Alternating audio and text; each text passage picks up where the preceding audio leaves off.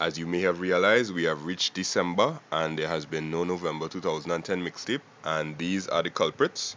They have caused it all. And if you want to blame anybody, blame West Indies School of Theology.